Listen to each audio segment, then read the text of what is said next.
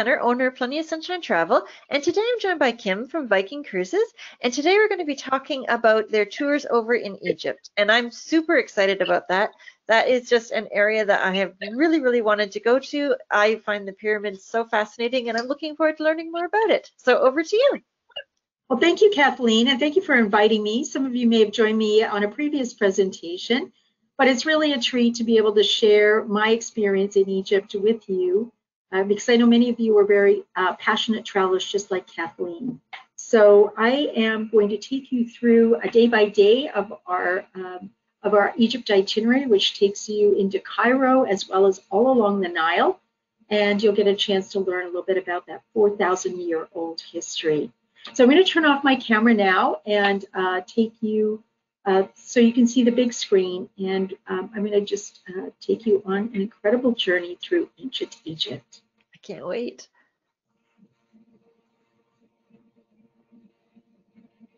So I wanted to start out with a little bit about Viking. We have been traveling around the world. Many of you know us from our river cruising. And here you can see a map of where we do travel. Egypt is considered one of our river cruises, and we do normally travel around all through Europe and other parts of the world by river, including Portugal, Central Europe, France, Russia, Ukraine, China, Vietnam, and Cambodia. And today we're going to be visiting Egypt. We've been in the business for 23 years, starting off in Russia, and have expanded ever since. We've been in Egypt for close to, let's say, 10 or 15 years. And we have created amazing experiences that are very destination focused. We've built programs that are culturally enriching, so you really do get a sense of the country through the music, the art, the culture, as well as the destination experience. And we build those specifically for the clients that travel with us. And these are people that are super curious. I imagine if you're here joining me today on this virtual experience, you are a curious traveler, one who likes to explore, to learn, to understand different cultures, and to really learn about the destination and what it has to offer, both the people who live there as well as the people who come to visit. We do offer you all kinds of opportunities to learn before you go, including filmographies on our My Viking Journey site, but also things like this, where you can come and join us virtually and experience the destination. Our Viking TV also offers some amazing opportunities for you. And particularly, we have some great videos on and interviews, actually, and virtual tours through various museums that pertain to Egypt. So you can check that out in your leisure time as well. Once you're on board, we do offer a variety of cultural experiences. We bring on local entertainers and musicians, and giving really the best part of any kind of travel, I think, is to be able to connect with people who are like you, who share your interests and your passion for travel, and you'll get a chance to meet those people as you're traveling with us. Our onboard, one of the things we do include are short excursions in every port. And with Egypt, it's a very busy experience. We start early in the morning, and we have tours that run almost throughout the day. I've had people tell me that it's such a busy tour that they're exhausted by the time they get home. But I have to say, as much as I didn't get a lot of rest on this tour, I loved every part of it. I really was able to learn. The cultural curriculum gives you informative lectures. You get a chance to learn about the local cuisine, the port talks, and we also do bring on local entertainers and musicians. So you get a chance to learn about the Nubian culture, for example, in Egypt. You'll get a chance to visit various different places to learn about what makes the economy tick as well. And in Egypt in particular, as I mentioned before, we've been in Egypt traveling, doing a variety of smaller guided tours for 10 to 15 years. We have some really amazing local guides that work with us, and we also have just some of the best Egyptologists. In Egypt, people do have to be qualified. They have to go to university, become a guide, a particular Egyptologist. You have to know about the history and past, I think it's 4 years of university in order to do it. And I wanted to just share this quote because it really reminded me of my experience. This is one of our guests who traveled with us, and they said, our Egyptologist brought a wealth of knowledge and enthusiasm to the history and storytelling of Egypt. We feel as if we completed a college course in the country's history, and the entire 2 weeks flowed without a hitch. And I have to endorse that as well. I felt like I came home with books of notes because there was so much to learn, and I really didn't want to miss any of it. We include tours in all the ports, and we also include some free time. So if you're like me and my husband, we like to explore a little bit on our own. We like to do a little shopping. We like to talk to the local market people. We like to talk to the people who run the restaurants and just get a sense of what it's really like to live in these places. And so we give you that free time to be able to do that as well. But with our tours, we do build in some of the key components that you'll find on other Viking experiences through the Viking Way. This is our local life experiences, our working world, and our privileged access. And some of the things you can enjoy here are things like visiting the market in Cairo, or being able to sail along the river on a traditional felucca. You can see the picture of the feluccas at the bottom of the page here. You get a chance to visit a local village and meet a Nubian family, to visit a local school, to learn about the Aswan Dam and how it's impacted the lives, and also have some privileged access. I'm going to share some of these as I go through the day by day. That gives you a sense of the experience you can enjoy with us. And also, we do include, as I mentioned, a short excursion in each port of call, all your onboard meals. We include multiple dining venues, a lot of outdoor dining, so you can enjoy that as well. We include beer, wine, and soft drinks with our lunch and dinner on board the ship. And I believe, because we don't include all the meals in the hotels to give you some flexibility, we do include breakfast. But if it is an included meal, there is usually some sort of beverage included as well. On the ship, we do include our specialty teas and coffees. Bottled water is always available on the buses as well as on the ship. Wi-Fi is included on board the ship, and we do stay in first-class hotels, and we do include the port charges and government fees in all of our tours. So that gives you a sense of just a quick overview on Viking. But I want to dig a little bit deeper into the actual experience. And today we're going to be doing Pharaohs and Pyramids. We're going to be traveling round trip between Cairo and Cairo. It's a 12-day trip.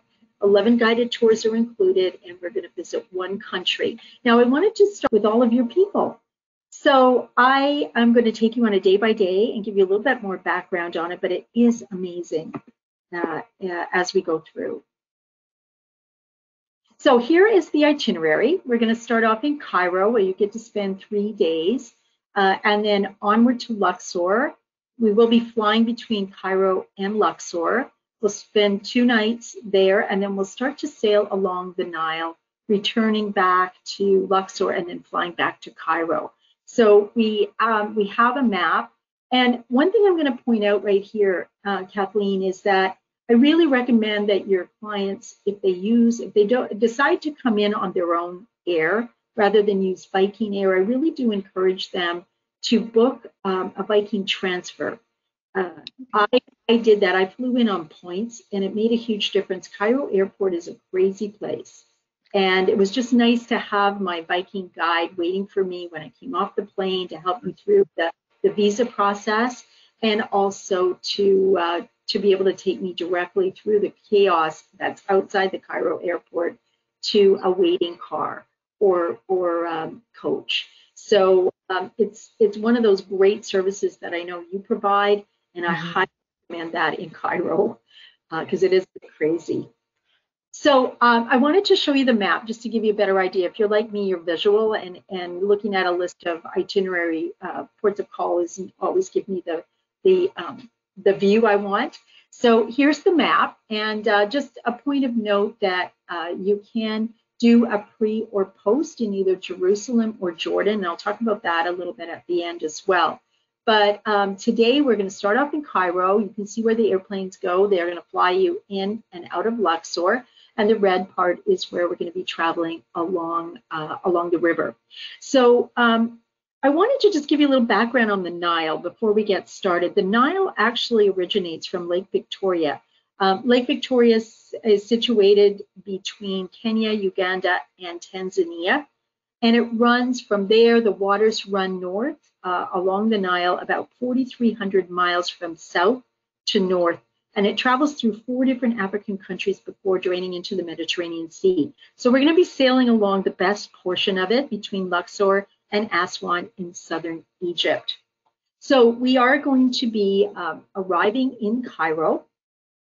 Often you arrive sort of mid, depending on when you fly in. I did break my trip up and I stopped off in Frankfurt on route, but you can fly right through. So if you're coming in with a Viking Air, our guides will be waiting for you. If you purchase the transfer on arrival, you can also be met, and then we'll transfer you to our hotel. So Cairo is one of the, well, it's a huge capital. It was founded in 969 as the capital of Egypt, and now it's home for 21 million people. And for centuries, it's been, I know, isn't that amazing? When I looked at it at the time I went, it was almost the same population as Canada in one city. So when people often say, well, if something's going on in Cairo, am I going to be safe? Well, half the time you won't even know what's going on because it's such a big city, and it's nowhere near where we might be. So for centuries, it's been a stop-off point for the Saharan caravans, and because of its prominent position on the Nile, it's been in the possession of many different empires. So it's kind of a crossroads. It was home to the Ottomans, the British, the Romans, the ancient Egyptians, the Greeks, and the Ptolemies. So it's really quite an amazing city, and it's colored. It's split by the Nile, as you can see, which is the largest river in the world, and it includes 2 islands that you can see there, Gezira and Rhoda, and they're linked back and forth to the mainland by different bridges. It's the city also in the Middle East and also in Africa. So you can see it's very modern in sections of it with the high rises, big wide streets, but most of its famed mosques, palaces, the city gates are found in the older section, which is called Old Cairo. It's the southeast section, and it was also the original Egyptian capital of Babylon. It was also a Roman fortress city. So it's kind of cool. Now, we are going to be staying at the Ritz-Carlton Nile Hotel, which is situated right along the Nile River. It has beautiful views of either the city or the Nile River. I really loved it because it was very centrally located. It was about a half a block from Tahrir Square, which is the main central square, which is where the Egyptian Antiquities Museum is located. And all around it are hotels, and there's restaurants, there's shopping. And both my husband and I went out. We walked along the streets. We had some lunch, and we also did a little bit of shopping. So it is well looked after. And Kathleen, I know you were asking me earlier about safety. Right. And the thing I will say about the hotels, all the hotels we stayed in, they had setups very similar to going through security at the airport with X-ray machines.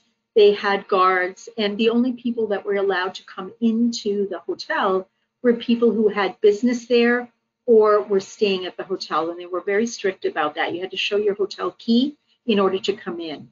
So I felt really safe, and we stayed both in central Cairo and at a hotel that was closer to the airport, which I'll tell you about when we get back to Cairo. So you'll have a chance to just relax and enjoy. The next morning, we're going out to see the pyramids. So I wanted to start, and here you can see some of the pyramids that we're going to be seeing today, but I wanted to start with a little background on the pyramids, just to give you a little idea, because it's quite fascinating. It helps you understand why these were built and just what the different structures are. So they were built as tombs for dead pharaohs during the Old and the Middle Kingdom periods of Egyptian history.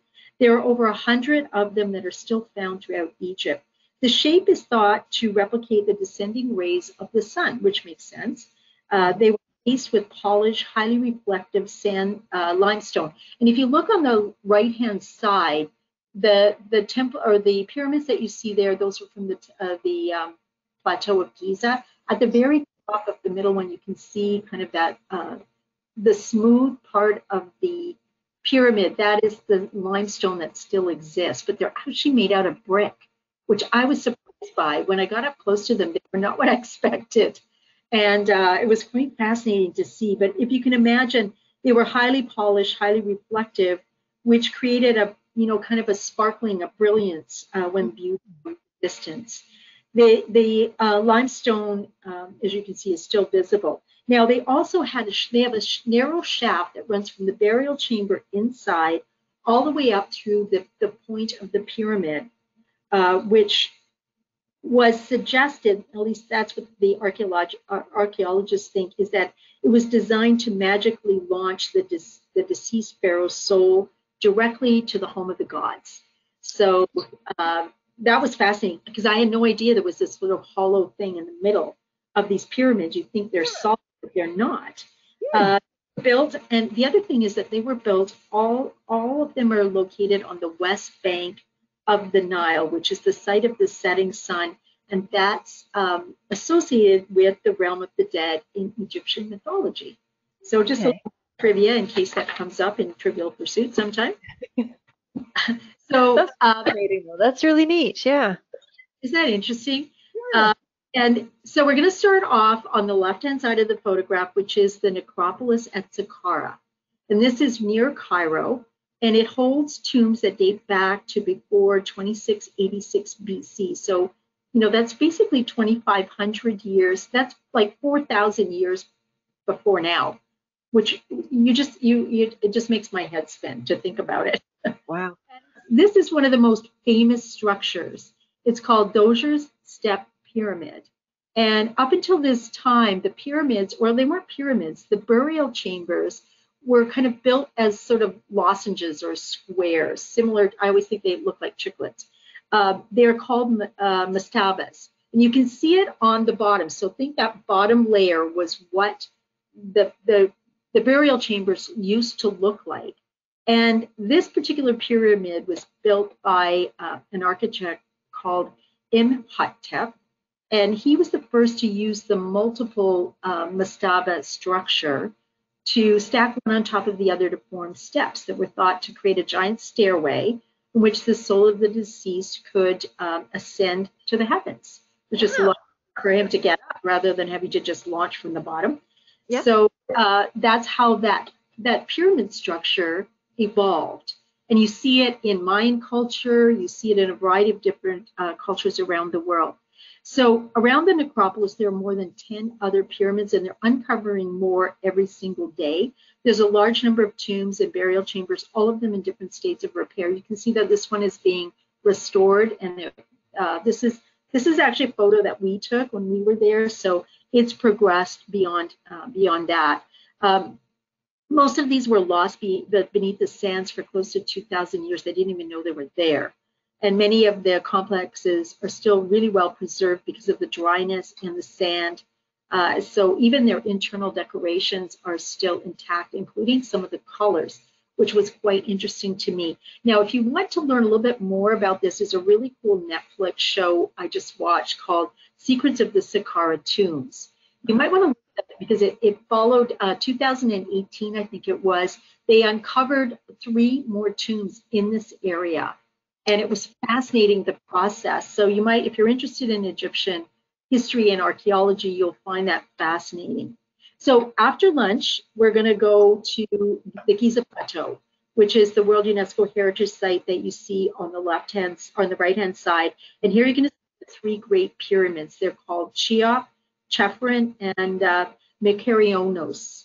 And these are recognized as the largest structures ever built. And they're part of the 7 wonders of the ancient world. And nearby you can see the Sphinx as well.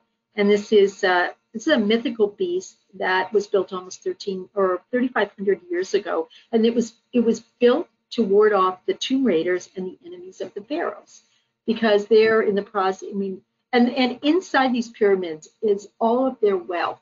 It tells their story, and it also is filled with gold and it's amazing the stuff that you'll find, and you'll see that at the Egyptian Museum. But it's quite amazing. So while you're at the Temple of Giza, or the Plateau of Giza, which literally is almost right inside of Cairo, you'll be shocked when you get there because it looks like it's out in the middle of the desert. It's not. If you turned around from the Sphinx, you could see high-rise apartments. Oh, goodness. Wow. It's amazing. I know Yeah. I had a picture, but I didn't want to ruin it for everybody. Yeah. But it's Because quite every something. picture you see, it's just, looking at the pyramids and it looks like I nothing is around them. Wow. But literally, if you turned around, you would see the city is almost surrounding it. Now, here you can also take a camel ride if you want to. It's really fun. So you can check that out. But also beware of the vendors and the guides that are there. We'll be protected with our own people, but people will be coming up to you and they want to jump in your picture. As telling you earlier, they jump in your picture and then want to charge you money for being in the picture. So you have to be quite firm with the no. Hmm. It's quite fun. So then you'll come back and you'll be able to relax at night, have dinner at the hotel if you like, or go out for a walk. And then the next day, we're going to explore Cairo. And Cairo itself is fascinating because of its own history. And it's not just, it's the history beyond the pyramids, obviously, and beyond the ancient Egyptian world. So here we're going to see the citadel of the mountain and the Mosque of Muhammad Ali. So that's where we're going to start. We're going to start off at the citadel. The citadel was built in the 12th century by Saladin al-Ayyubi, he was a very famous king and military leader. It's located at the top of the highest hill in Cairo and overlooks the city, so you get a really amazing view of the different sections of Cairo. The construction was started in 1176 and was completed in 1182, and it's regarded as the most elegant fortresses constructed during the Middle Ages, and it served as the seat of the king and the government for many, many centuries. Now, inside, you will find this beautiful mosque. It's called the Mosque of Muhammad Ali. It's the largest Ottoman mosque ever to be built in the early 19th century, and it's one of the most popular Islamic mosques in Cairo, and it's not a typical structure in Cairo either. The mosque is different than what you'll see. And Muhammad Ali is buried beneath the white marble monument on the right-hand side. You can see it, and it has a grill around it. So you'll get a chance to go in. I do caution you, one of the things I do recommend when you're traveling in Egypt, particularly the ladies, you must cover your shoulders, and you do need to be covered. The knees need to be covered. So I will give you some tips at the end of this Okay. presentation, Yeah. but it is something to be aware of. And this mosque just reminded me that you have to, and the guides will remind you that before the night before when you get you're going to be getting your wrap up for the next day. From there, you can go back. Well, actually, we're going to stop at the Egyptian Museum of Antiquities, which is really amazing. So we'll see the mosque and we'll see the citadel, and then we'll stop off at the museum, which has one of the largest collections of artifacts. And you'll also get a chance to visit the gallery for King Tut. So the Egyptian Museum is still located in Tahrir Square. They're building a new one, which is, I think, hopefully due to open in 2021, but everything has been set back a little bit. This is considered the oldest. Yeah, you've maybe seen some of the pictures. Mhm. Still building it. It's one of the oldest, most famous, and largest museums in the world, and it covers about 5,000 years of history.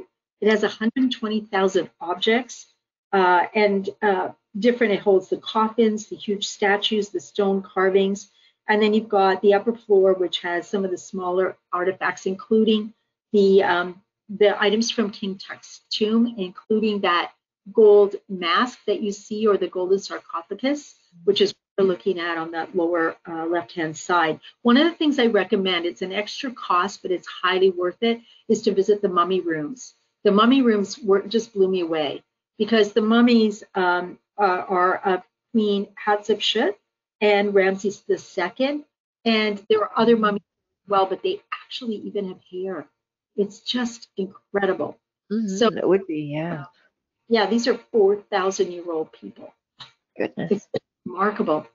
And some of the clothing still preserved, again, because of the dry air and the sand, and of course the mummification that they did. So Yeah. you'll have an opportunity to do that. And then in the evening, the afternoon is free. So you come back, you can have lunch, you can have a rest, or you can go out and do a little bit of shopping, which we did. We bought some perfume and some beautiful perfume bottles. And then in the evening, there's an optional that I did, which I highly recommend. And it was an opportunity to go to the Khan El Khalili market, which is one of the largest markets. I think probably comparable to the one in Istanbul, which is crazy, the Grand Market there. But this one is filled with just amazing sights, including the spice market. You've got all this beautiful bronze. I bought shish kebab, bronze shish kebab skewers that I use. I brought them home Oh, for wow. Yeah. $1 a piece. They were Okay. such, I'm not sure I could get them through anymore, but they were in my suitcase, but they've made wonderful gifts. Hmm. So that's something you might want to do a little shopping. And then you get to have dinner at a local restaurant. So you get to try the local cuisine. And the restaurant that we use sits up on a terrace, and you overlook the beautiful city of Cairo, which comes to life at night. So you can have some fun with that if you like, or if you're just exhausted, you can just relax. So the Right. next day, I'm going to fly to Luxor. And it's about an hour's flight. It's an early morning start. I will warn you about that. Hmm. Sorry? I said, uh-huh. Yeah, I have no problem with early mornings, so that's good. Yeah, it is. I mean, you have to be prepared for early mornings because it Yeah. is pretty chock block on this. But I'm our ship cracked is, by 10 p.m., but I can be up at 5 a.m. with no problems. yeah, there you go. Yeah. So we'll take the flight, and we'll arrive in Luxor. It's about an hour, and then we will be boarding our ship, which is docked very nearby here. So what we're looking at right here, we're gonna we and remember, we have our Egyptologist has been with us in Cairo, and they stay with us. It's kind of like they're our personal guide and Egyptologist, and then we pick up local guides as we go through that add to it. But Hmm. our Egyptologist was absolutely amazing. So here, this is the ancient city of Thebes. So if you have read Greek history or Egyptian history, you will have read about the city of Thebes. And this is it.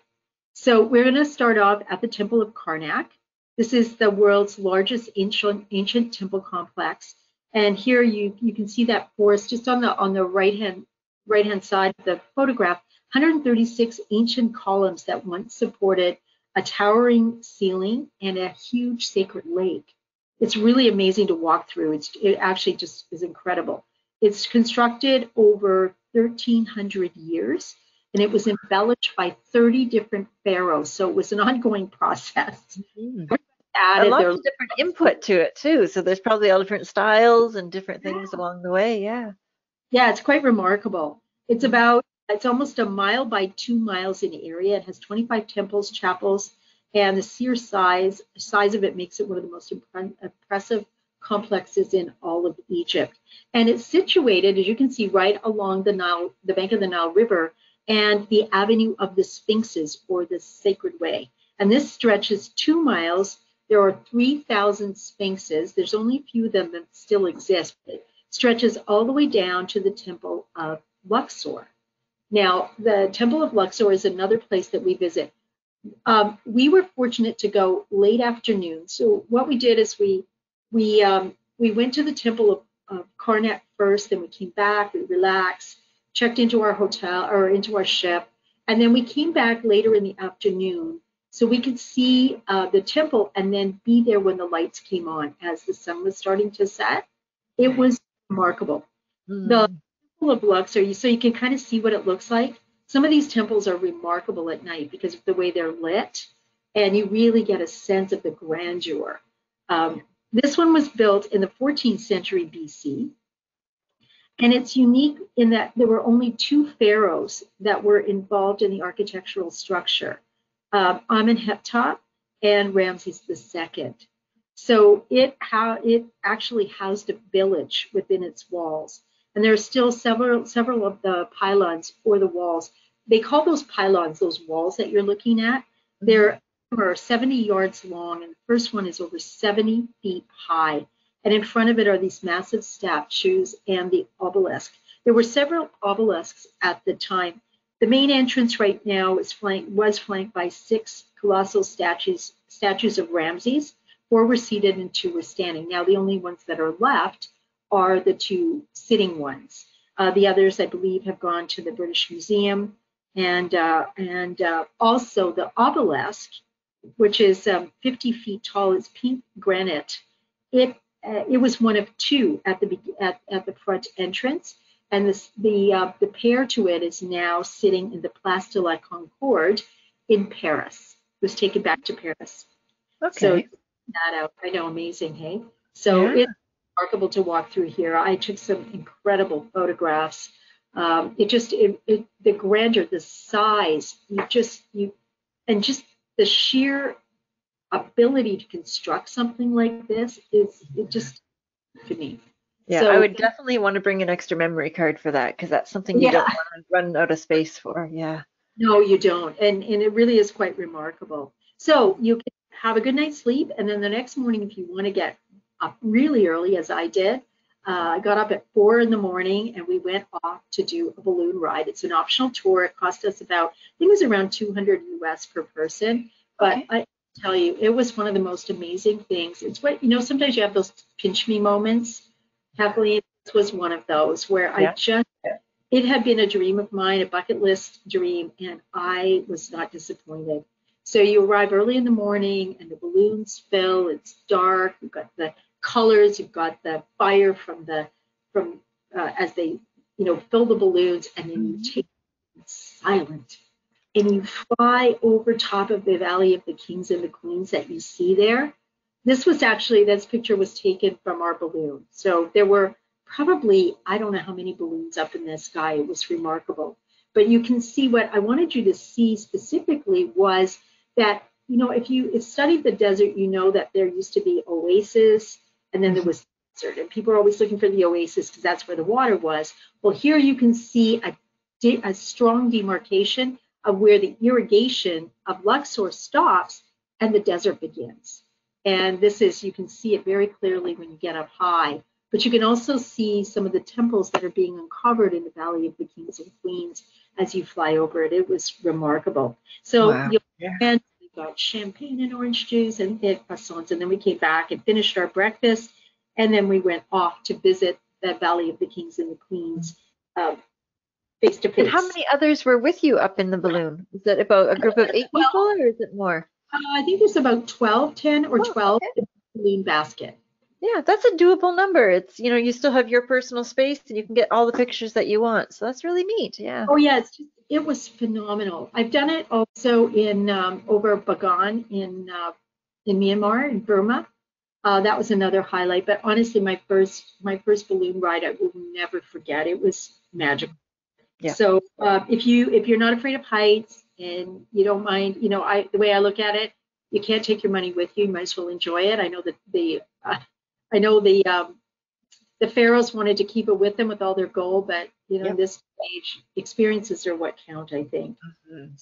So, enjoy Making it. those memories is great. Yeah. Yeah, it's just amazing. So today we're going to visit a couple of different things at the Valley of the Kings and Queens. The first stop is going to be the Colossus of Memnon. Those two monumental statues that you see there, they're King Amenhotep III, and they stand 60 feet high and they weigh 720 tons each, and they are carved out of single blocks of sandstone.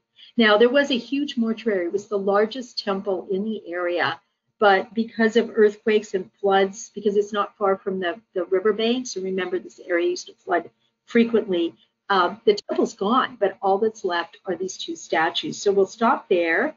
And then we're also going to go into, just on the outside of the Valley of the Kings, is this incredible temple of Al-Dir al-Bahari, which is the temple of the burial chamber for Queen Hatshepsut, and she ruled in the 1400 BCs. She was the first female ruler of ancient Egypt, and she reigned as a male with the full authority of a pharaoh, which is really unusual.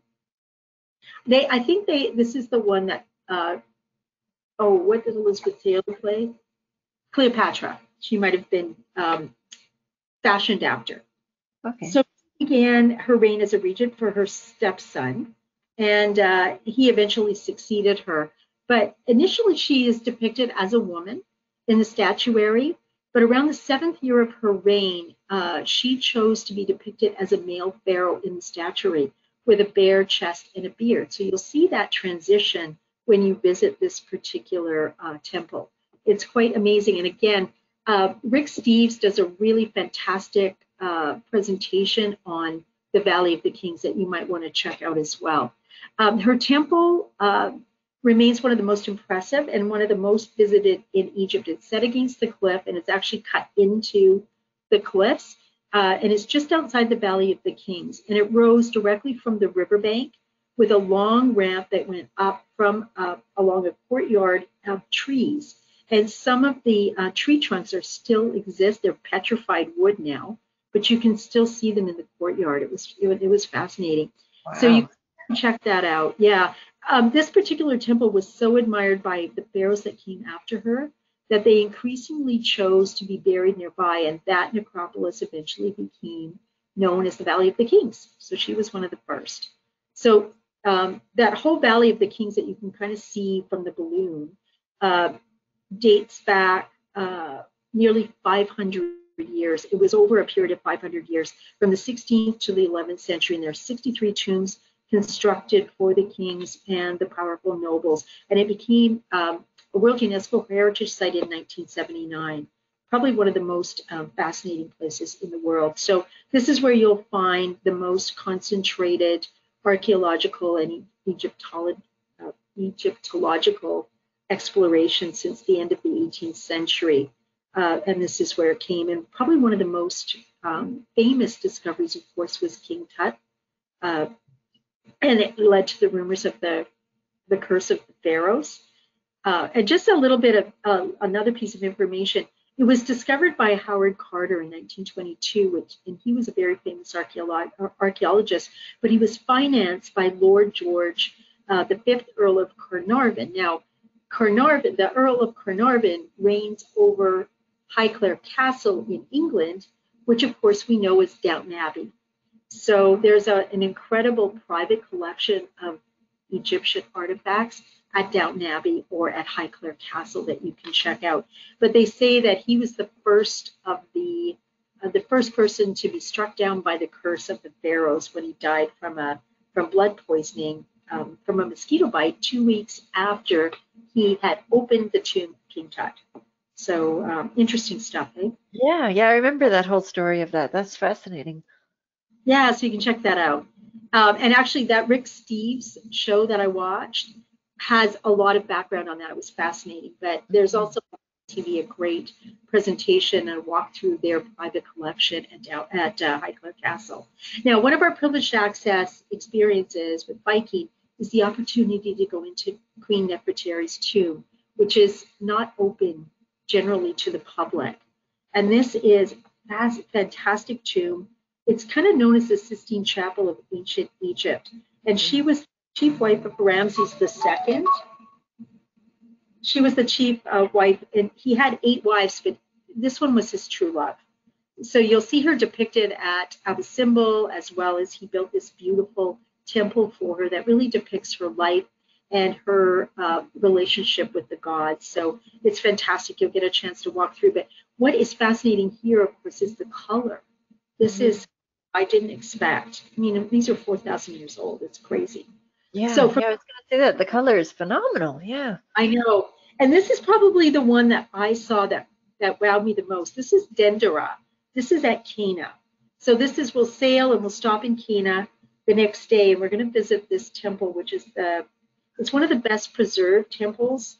And it's on the west bank of the Nile, as it should be. And it's right on the edge of the desert, but it dates back to the mid-4th century. And they say that it's existed here, though, since 2250 BC.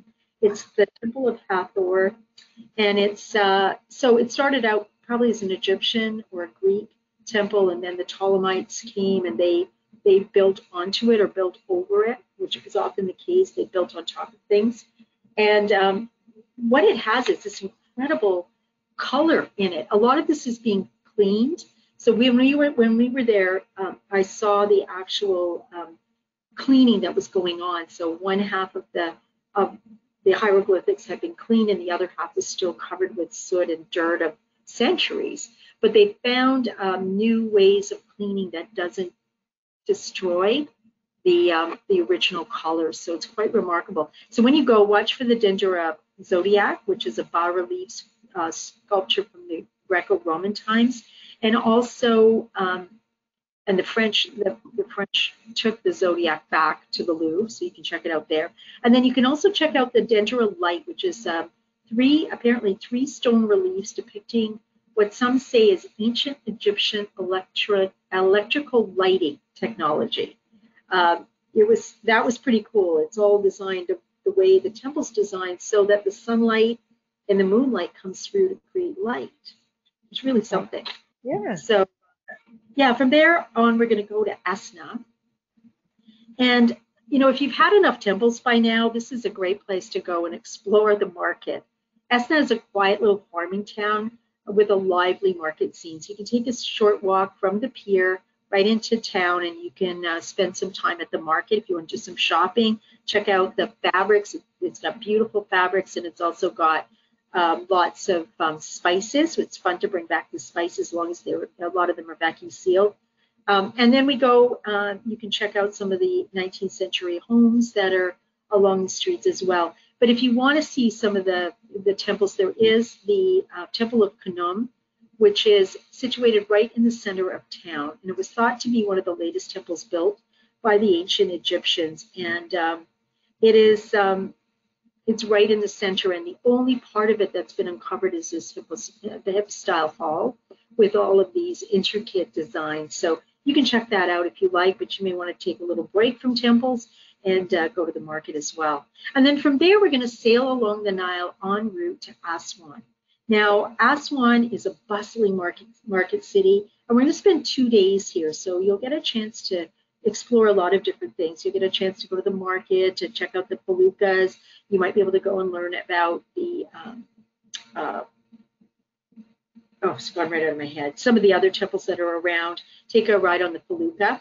So we're going to start off with a tour of the Aswan Dam. Now, the Aswan Dam really changed things along the Nile because it used to flood, it used to dry up, and it was just a really, really difficult thing to control because it's such a huge river. So the Aswan Dam was originally built, the first one was built in 1906, and then the second Aswan Dam came in 1960. And it's a rock-filled dam that's located at the north border between Egypt and Sudan, and it's fed by the Nile River, and it has its reservoir in Lake Nasser.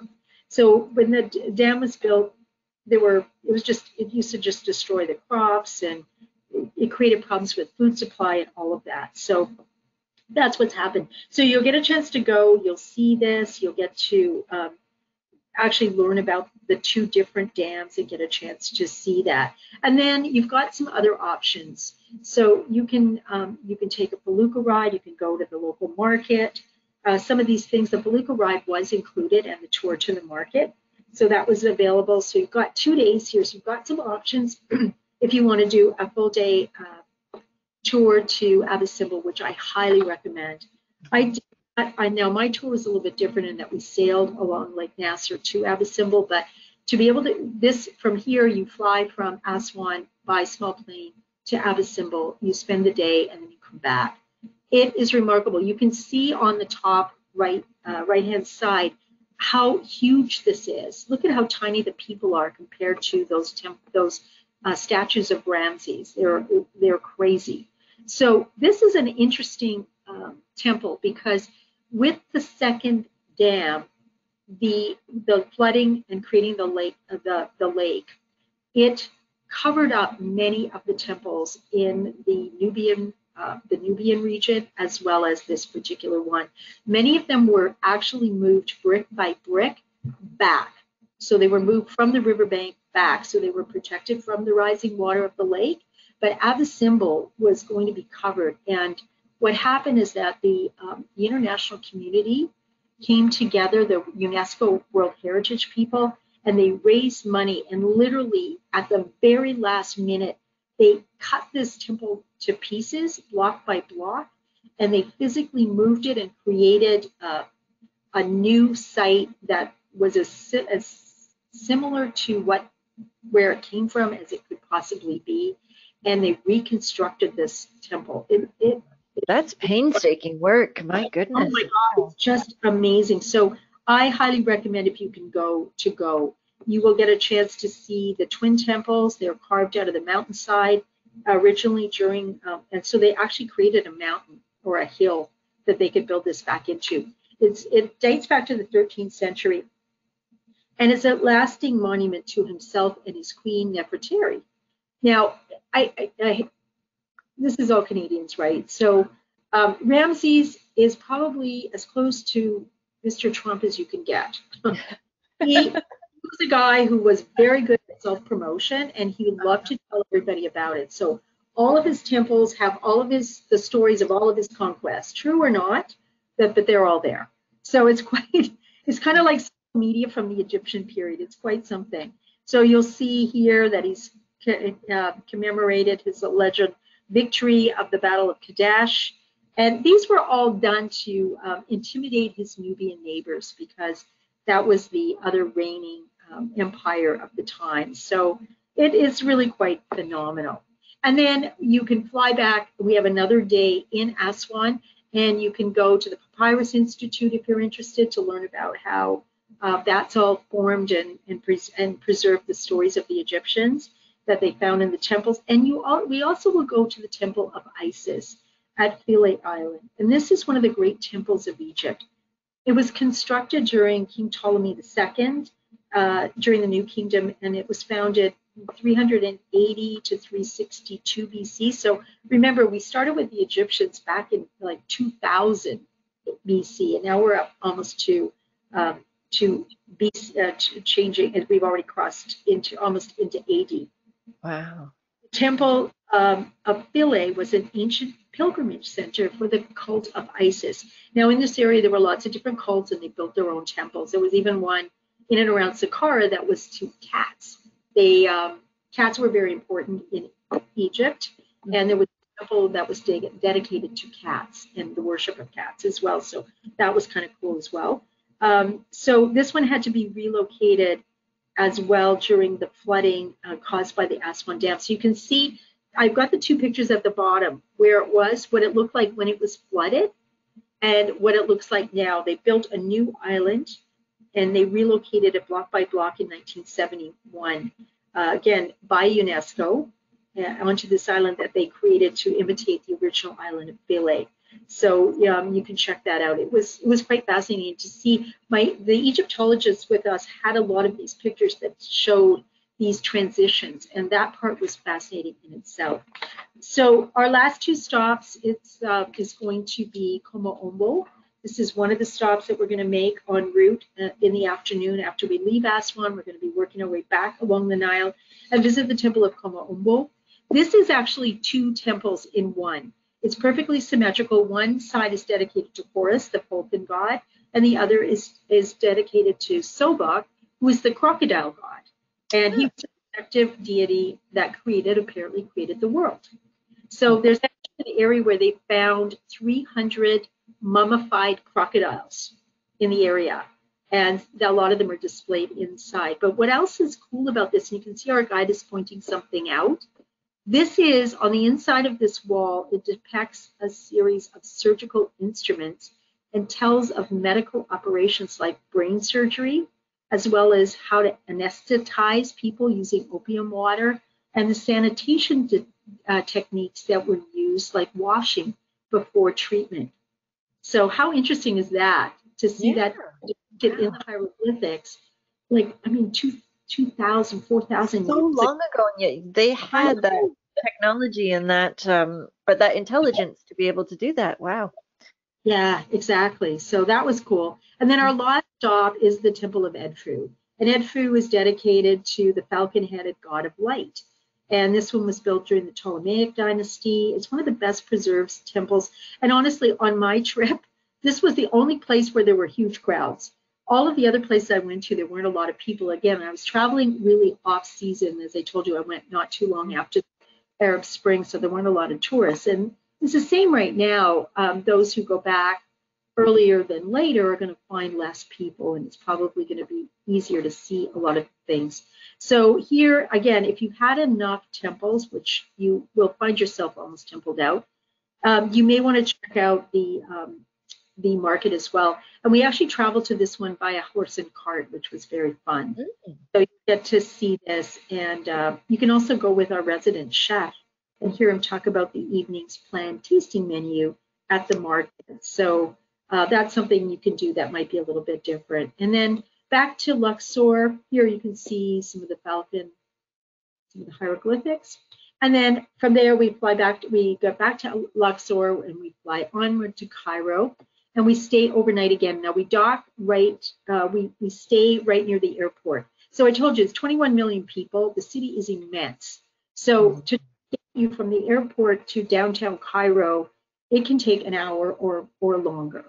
So we put our guests, because usually it's early morning flights that are leaving, no matter where they're going. We put them at a hotel that's near the airport. We use the City Star, the Cairo City Stars Hotel, which was beautiful, and it's attached to a shopping center. And across the street is some other really cool, the Coptic Quarter and the Jewish synagogue. So you can check that out if that history is there. But if you want to do some last minute shopping, it's a great place to do that. And then you can just relax, have dinner, and be ready to go the next morning. So that is our tour. Now, if you want to add, I do recommend a couple of different things. We have pre and post. Jerusalem, probably one of the top 5 places I've been in the world. It was probably one of the most moving, incredible places. And I mean, I grew up in the United Church, so I knew, obviously, it was all the Bible stories. My husband grew up in the Catholic Church, and he was more familiar with the Stations of the Cross. But honestly, to go to Jerusalem, Kathleen, have you been? No, I haven't.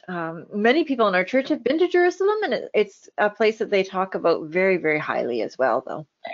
It's an incredible place because many of us grew up in the church and knew the Bible stories. But when you go and you actually see these places, all of a sudden, these Bible stories make sense. Yeah. And they something because they're real. They happened in real places. So we have a wonderful 4-night tour, and 4 nights is enough. You really do get a chance. I don't know. With this one, you've got lots to see in Jerusalem, and you can do that.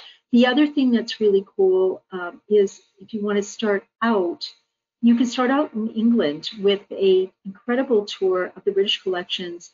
And this is a really small group that gets to do something really unique. And they will get to trace some of the world's great stops. So they get private access to a variety of private collections, as well as stay in some really beautiful country homes. So for those who are interested, that's something I highly recommend for those who might be interested in that particular experience. And then the other thing you can do, is Jordan and Petra, which I am very disappointed I didn't extend, but I was running out of time in my vacation, and so I had to come home. But I wouldn't do Egypt without going to Jordan and Petra. Okay. If anybody I've talked to says that it is so remarkable. And here you get to see the Dead Sea from the Jordan side. Jordan itself is beautiful, but you also get to go to Petra, which is, you have to hike in. So you do have to be fairly agile and somewhat, you don't have to be like fit to climb mountains, but it is a walk in. Yeah. And but anybody that I've talked to has just been incredibly wowed by the whole experience. So something to think about in terms of building on if you're going to go that far, don't miss it. Don't miss Jerusalem, don't miss Petra. Those are two, unless you go back. I mean, you can do Jerusalem on a Eastern Mediterranean cruise, and we have some really amazing tours that do spend 2 or 3 days in Israel, which gives you time to see some of these places, but you don't get to go to Jordan, and I highly recommend it. So just a quick overview. I know we're running out of time, but I wanted to share a quick overview on our ships so you know what we're dealing with. And we do have 3 ships there. The newest ship is coming out in May, I think, of 2021, and it's called the Osiris. And this one is being built specifically for us. It looks like some of our other Viking ships, and it's built to navigate the Nile, and it's got all of the things that you would find on our Viking ships, that same Scandinavian aesthetic, outdoor deck space. We've got beautiful rooms, and it accommodates just 82 guests, so 40 suites. And this is the largest of the three that we have. The Antares is a Viking operated ship. This one is not built. We didn't build it, but it is a charter, full ship charter for us, and it's our ship and all of our staff on board. So this one, it's built. It was built just a couple of years ago, and it has all the same things that we have on our other ones, but it accommodates just 62 guests. And then we have the Viking Raw, which was built specifically for us, and it's only 52 guests. So this one, you've got 3 different choices. They're all beautiful. The Raw is all suite, state of the art, and again with that Scandinavian design. So we've got beautiful, comfortable places for you to stay, and of course the 5-star hotels. All of those things are there. So I wanted to deal with a few tips because a lot of people always ask me these questions, and having been there, I thought I would share some of the things that I learned. Absolutely. Some of them maybe, just to be prepared. I do a lot of traveling, so and I've been to a lot of these places, and I've learned over the years that there are certain things you need to tuck into your backpack or your fanny pack. Right. But people always ask me about currency is the Egyptian pound, but US dollars were widely accepted. There are ATMs in all of the large cities, but not some of the smaller towns, and we don't have ATMs on board the ships, I don't think, because of banking regulations and things like that. So the ATMs were in all of the main hotels that we use. That wasn't hard. You'll find them on the streets. Luxor, there were ATMs as well. But also with any of these, make sure that your PIN works and your bank knows you're leaving. You can do that online nowadays. It's just a good idea. I've had credit card companies call me and say, somebody's charging stuff in Egypt. Is that you? And they've locked my card. So I've had to call them back and say, yeah, that's me, so let it go. But it's better to do that in advance just in case. And then also make sure that I always travel with those small packages of Kleenex you get at the dollar store. I put them in my backpack, I put them in my pockets, I put them in my fanny pack, because what I found is traveling all over the world is getting to restrooms and they're not set up the way we are used to. Oh dear. Yeah. And that's something you really want to be able to use is the restrooms. Yeah. And sometimes you have to remember to pick it up before you leave. Mm-hmm. So as long as you got the Kleenex, you're good. And right. The antibacterial hand wipes, as we're all used to now. Mm-hmm. Better than sanitation gel. You need sanitation gel as well. But the wet wipes, if you can still find them, are really helpful, because with the dirt, I mean, these are big cities with lots of cars and not pollution control like we're used to. In North America, you do feel grimy. And sometimes it's nice to make sure you feel clean. Make sure that's a good point. Yeah. Because the hotels are $220 on the ships. We've got the conversion, but not in the hotels. And then in visas, Kathleen, you probably know this. You do need a visa for Jordan, for Egypt, and most of these you can get them at the airport. It doesn't take very long. Okay. You can do it when you're there. You may be able to do it in advance now, a lot more electronic stuff or e-visas. But I didn't think it was a problem, and our guides were there to help us. It was really helpful. And then I wanted to share a little bit about clothing, because as I mentioned, for the ladies in particular, a lot of these places, particularly the mosques and things that you'll see in Cairo, you want to be conservative. You want, and I usually travel with sort of long, loose skirts and T-shirts that have got my shoulders covered, simply because if it's hot during the day, and it's often cooler if you've got a sundress or skirt on than pants. But capri is fine. You just want to have your knees covered, or a shawl that you can either wrap around your waist or wrap around your shoulders. And also in the evening, it cools off because it's desert. Hot during the day. Once the sun's down, it's cool. So I bought pashminas there in the market, which were great value. But you want to make sure that you've always got something kind of tucked in your backpack, because it's probably going to come in very handy. And then comfortable shoes. I would recommend not sandals because of the sand. Right. Dang, Just it's that, really hot. Yes. yeah, running shoes or something with closed toes. Hmm. Make sure, and more importantly, don't overpack. I have a big sign when I go to pack for any trip, don't overpack.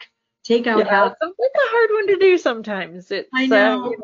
I've heard the old adage, take out half your luggage and put double your cash. So, Exactly. yeah.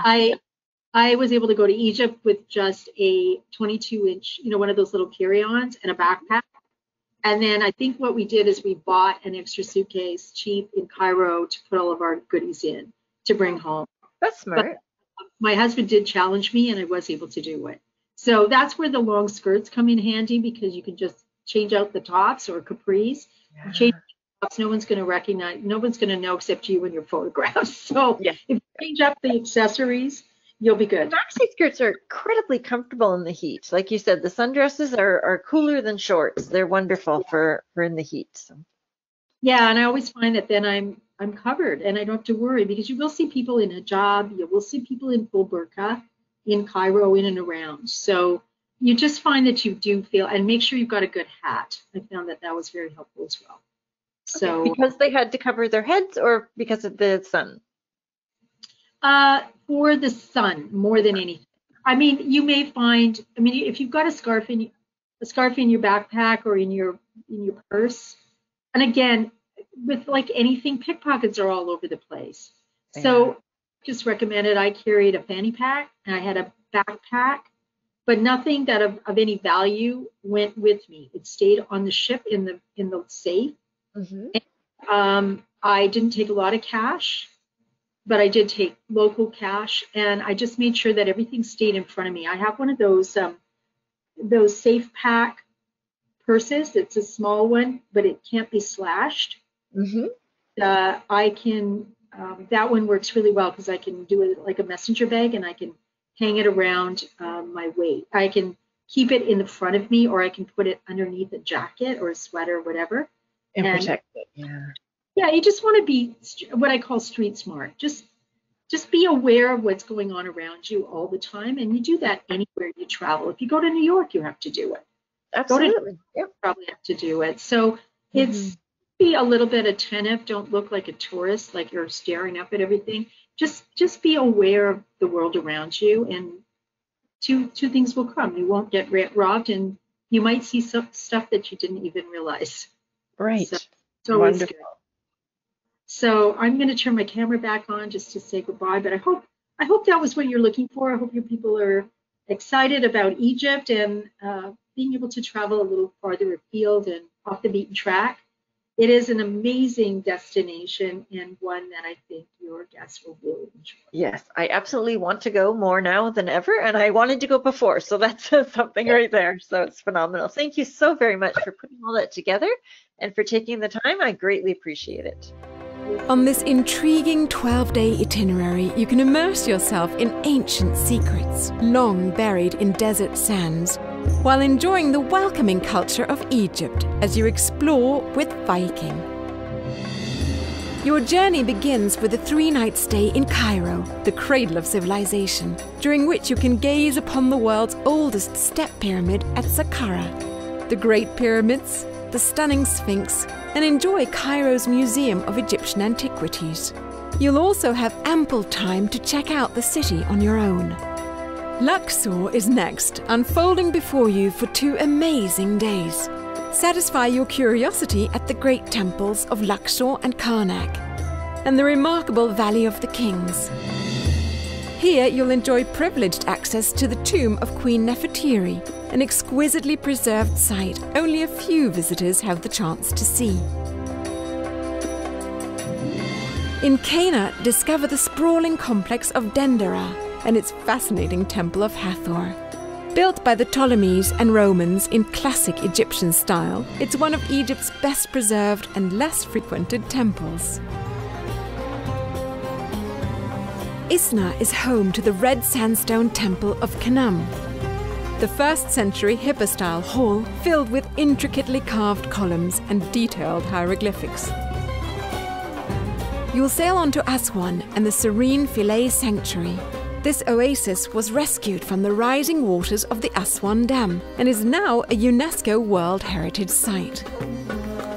Or set out for Abu Simbel on an optional excursion to admire the great temple of Ramses II.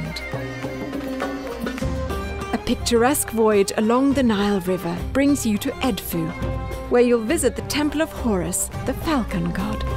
It's one of Egypt's best preserved temples and an impressive remnant of the Ptolemaic dynasty.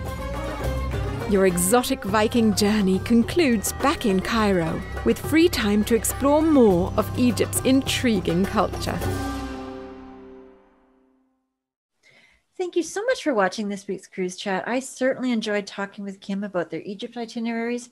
It was just beyond fabulous to see some of those pyramids and to see the tomb of, I believe, Nefertiti with all of the color. It was just amazing to see that. And I think it'll be even more impressive to see it with your own eyes. And it was just great. And I appreciate Kim putting all that together for us. Next week, I'm going to be meeting with Beverly from Regent Seven Seas. And we're going to be discussing one of their itineraries. And Regent Seven Seas is a really amazing cruise line in that every last thing that you could want is covered. From the moment you leave your door to when you get off and head back home and arrive back at your home. So your flights are included, your transfers are included. Everything that you do is on board is included. It's phenomenal. You have to tune in to learn more. So thank you so much for watching. If you're listening to this on the podcast, be sure to check out all my other episodes. And we are on Spotify. We're on Google Podcasts and iTunes as well. And it's Cruising the Waves podcast. I'm also on Instagram and Facebook, Plenty of Sunshine Travel. Thank you so much for watching. And be sure to tune in next week. Have a great week, everybody. Bye.